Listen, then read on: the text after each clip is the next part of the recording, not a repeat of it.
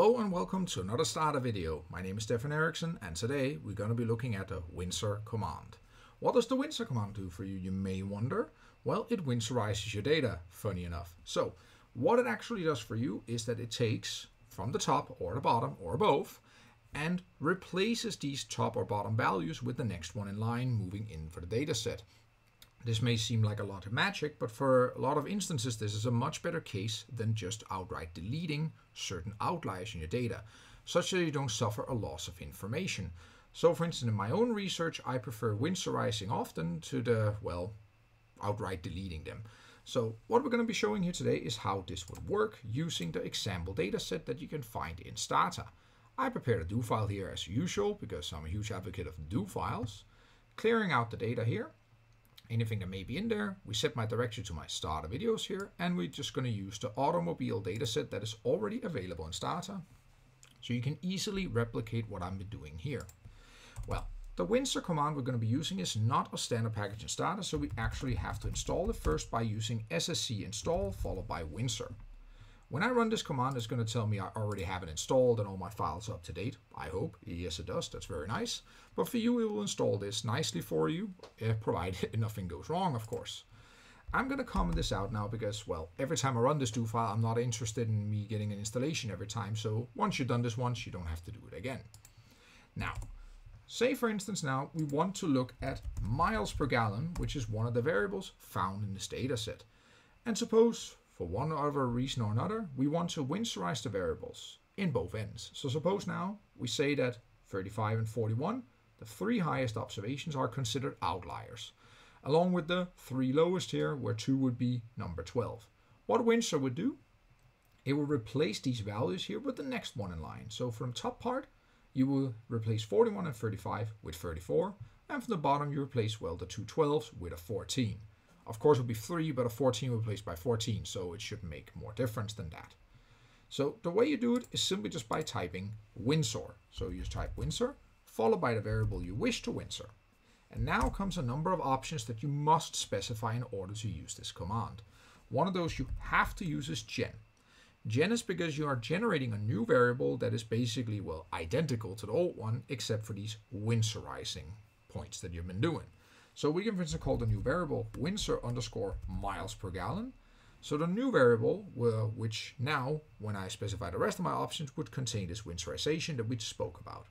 So look here, you then have to follow either with a P for percentage or percentile, and you can just specify any decimal number here up to 0.5, but for instance, you can remove the top bottom 1% and, well, top and bottom 1%.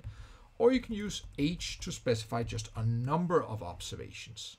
So in my first example here, let's specify H3. That will take the top 3 and bottom 3 and we're winsorizing them. So by using this here, for instance, we now get a new variable that is called winsor, of this case, winsor MP miles per gallon, sorry. So now if we tabulate winsor underscore miles per gallon, you will see a new variable where, of course, you see, hey, the highest value is now 34, lowest 14. These values here has been winsorized in each end. We can of course also do this with the percentile version. So for instance, I can copy this command down here and replace the H here with a P. P of how much percentile we want to, well, winsorize. Suppose we want to do 10% in both ends, and now we call it miles per gallon 2, because we already have another variable called winsor miles per gallon. So seeing here, we winsorize it again. And now we can go simply just take a look at this winsor underscore miles per gallon 2 and see what happened. It took indeed 10% in each end. So now the highest value is 29 and lowest value is 14. You can also specify only to be one end or another. And in this case here, you can find everything in the help file. So h winsor, you can go in and see the help file here. You have all the options we discussed here. And what you can see here, you have high only or low only. So if we go in and specify that, for instance, you will see now that you can do this only doing, say, the top values. So suppose we want the 12 to be the lowest value still. Well, we can just replace the top 3 values with, well, the next value in line. So now I want to make a version 3 and I want to do it high only. This here will generate again a new variable which is a winsorization, but only in the top part. So if I go in and tabulate winsor, and then we called it underscore miles per gallon, in this case get a 3, then we see it is not winsorized at the bottom, but the top. All here together, this shows what you can do with winsorization, which I think is a very good alternative, in this case, to just outright dropping the variables, because I find that to be too big of a loss of information. So it is more, well, it contains more information by keeping data set and making them less severe in this way. It of course also has the downsides, but then I will advise you to go and read the paper underlying this here. I hope this video has been of help. My name is Stefan Eriksson, and until next time.